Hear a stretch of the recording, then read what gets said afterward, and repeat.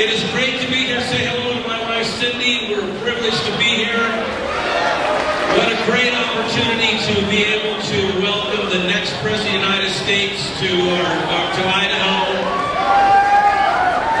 Mitt Romney, we've learned a lot about Mitt Romney and his qualifications, what he's done in business, what he did to turn around the Olympics, what he did as the governor in the state of Massachusetts. One thing we haven't talked a lot about is the amazing things that he accomplished as governor of Massachusetts when it comes to education. When he left the state of Massachusetts, the students were performing #1 in the nation, and they still are today. Governor Romney accomplished this by expanding choice for parents, raising standards, and increasing accountability. And today, if Massachusetts was a country by itself, it would rank 17th in the world on how its students are performing academically. That's the kind of president that we need to help us move education forward, not just in Idaho, but across the country. So it is my pleasure to stand before you and introduce to you and ask you to give him a great Idaho welcome, the next President of the United States, Governor Mitt Romney.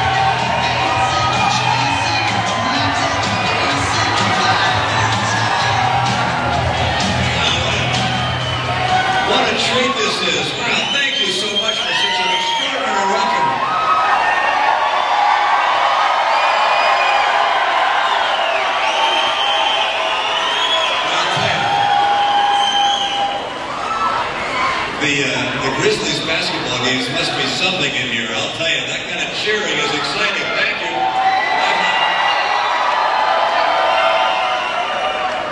I'm happy to be back. I was just here a couple of weeks ago with Tom Luna, and I appreciate his help. And David Watkins, who is the Republican National Committee man, I appreciate the work he's doing.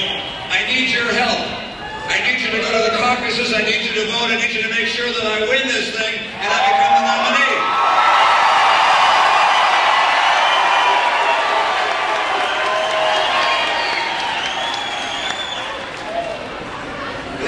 This is a far cry from what it was like when I first came to Idaho. When I came here first, I was 15 years old. And my uncle had a ranch in King Hill, Idaho. It seems that his uncle had a ranch in a place called Thousand Springs. And he thought that somehow, Thousand Springs, he thought that somehow if he bought this ranch in King Hill, we'd get all that water that came from Thousand Springs. Well, it didn't happen. We worked hard. But I love the life here in Idaho. I love the working on the ranch.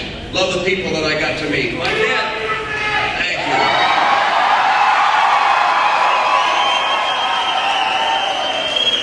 Now my dad was here as a boy as well. He said he had potatoes for breakfast, lunch, and dinner. He was kind of poor at that time, but he ended up doing pretty darn well. He believed in America, and like most of the people in this room, he believed that the future would be better than the past, that our kids would enjoy a nation that was prosperous and free. And the reason I'm running in this race is to restore America's promise, to make sure that every person in this room knows the future is bright, we will be prosperous, we will be free, this will remain the greatest nation on earth.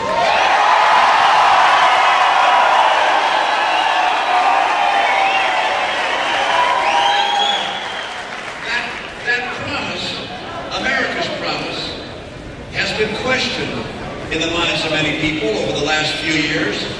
The president made a lot of promises he hasn't kept. He said that he would balance it. He said he would cut the deficit in half. Instead, he doubled it. He said if we let him borrow $787 billion, that he told unemployment below 8%. It has not been below 8% since. He said he would cut taxes for middle-income Americans. He hasn't cut taxes for middle-income Americans. In fact, they've gone up when you consider the impact of legislation like Obamacare. This president has failed. This president is out of ideas. He's out of excuses. And in 2012, he's going to be out of work.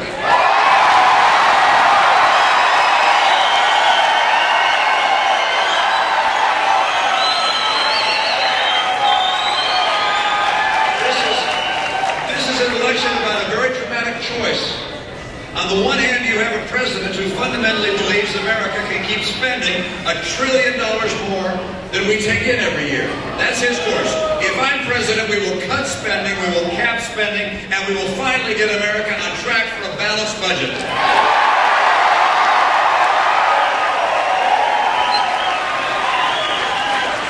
Today, this president is in New Hampshire, trying to say that he takes credit for the fact that more oil and gas are being produced in America today.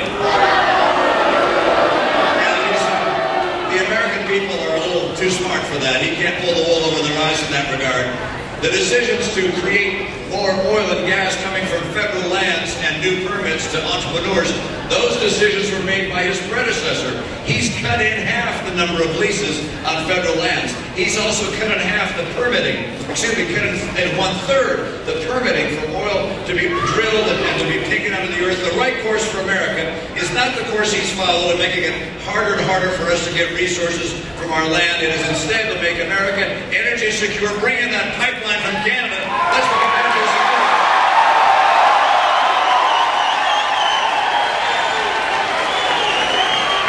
This president seems to think the federal government knows better than the people of America how to live your lives. He's even got ideas as to who should be allowed to work on a family farm or a family ranch. You probably heard that. He thinks he knows better what kind of health care you ought to be able to have. My view is, if I'm president, we're getting rid of Obamacare and returning to freedom.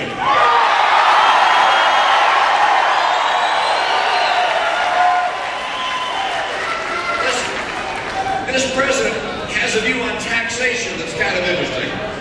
His view is to raise taxes on small business a lot. Let me tell you how that works. Do you know how many people work for businesses that are taxed at the individual level, not at the corporate level, but at the individual level, taxed like citizens? About 54% of America's workers work in businesses which are taxed at the citizen level. That's been 35%. He wants to raise that to 40%. That will kill jobs. I agree. The right course, I agree with you, that is, not him. The right course is to lower that tax to 28%, lower taxes across the board for Americans by 20%, and get America working again.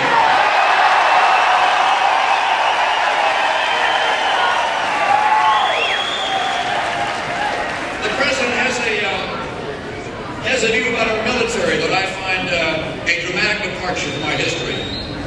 This is a president who seems to think that if we're just real nice to the most unsavory characters in the world, that somehow they'll come to like us more and become less belligerent. So in his first year, he wanted to go out and meet with Ahmadinejad and Castro and Kim Jong-il, and somehow thought that he could persuade them by virtue of his personal magnetism to be nicer guys. Well, that hasn't worked terribly well.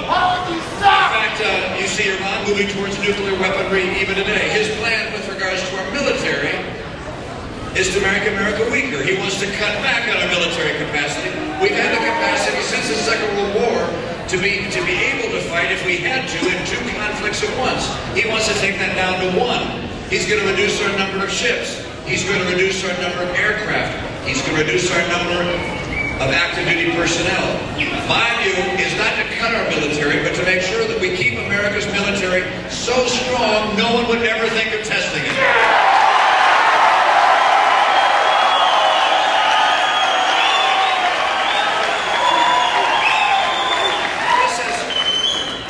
This is really a battle over the soul of America.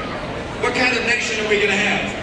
Are we going to have a nation which is increasingly like Europe, with a government that's more and more intrusive, taking more and more of what we earn? And that's, by the way, the president, I think, wants to fundamentally transform America. I don't want to transform America. I want to restore to America the principles that made us the hope of the earth in the first place.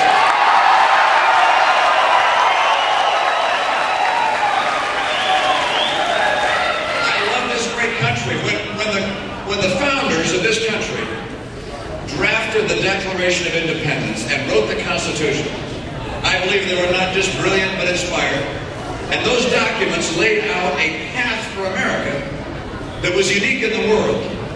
And that path was that we were endowed by our Creator with unalienable rights. Not the state, not the king. Our Creator gave us those rights. And among those rights are life, liberty, and the pursuit of happiness. We would be free in this country. We would be free in this country to pursue happiness as we choose, to choose our course in life. And by virtue of those freedoms, people for hundreds of years have come here, the pioneers, the innovators, the freedom seekers. This is what made America what we are. I don't think President Obama understands that. I want to restore that passion for individualism, for innovation, for pioneering, for freedom, and get America strong again.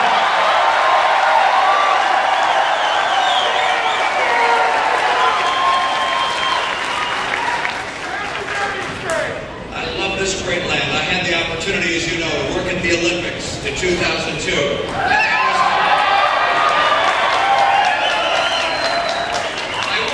I wondered whether people, given all the scandal associated with the Olympics and all the problems in its background and the financial distress and all the media reports of the problems it would cause, I wondered whether people would step up and volunteer to help serve at the Olympics. We needed about 25,000 people to give us 17 straight days without pay, without even tickets to go to the games. No tickets, no pay. All you got was the uniform you'd wear as a volunteer. You had very exciting, glamorous jobs like parking cars, directing people how to go through security lines. And so we went on the radio and said, we're opening up our website. We wondered, can we get 25,000 people, 25,000 Americans that would put the future of our athletes and of our country first. And so we went on the website, and just a few days later, we had 47,000 people who signed up.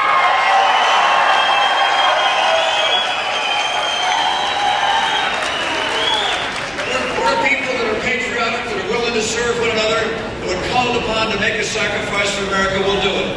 What we need in leadership is individuals who will tell the truth and who will live with integrity. I will not embarrass you in the White House.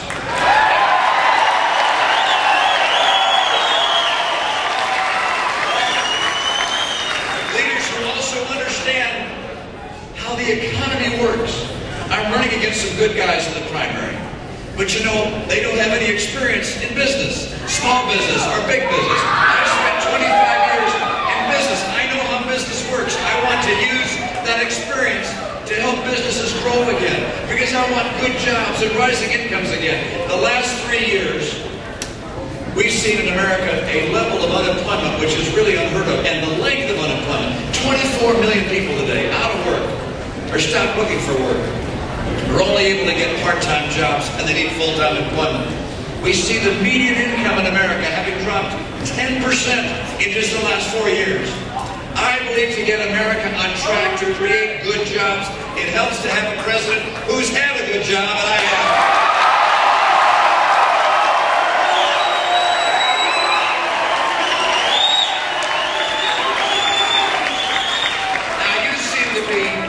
You seem to be more than slightly inclined to support my candidacy. Is that right?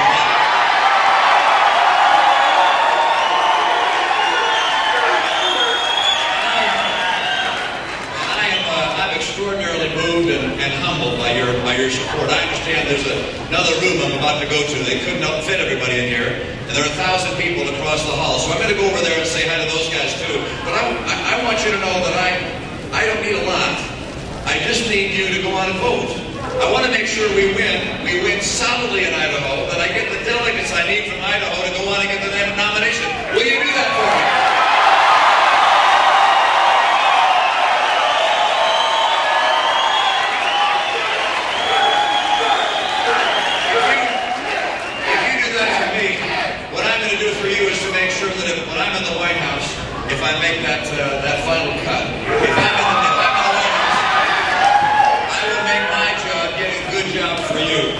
helping the American people, using every ounce of my experience and my passion for this country to get America working again with rising incomes and a bright future. I'm in this race in part because I have a wife who told me I needed to get into it again.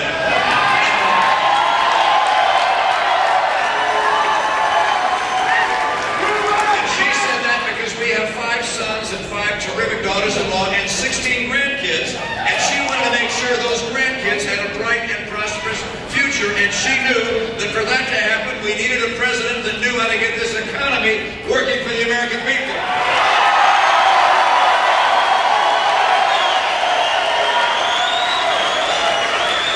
So we need 3 things. More jobs, less debt, smaller government. More jobs, less debt, smaller government. We're going to get this country going again. With your help, we're going to keep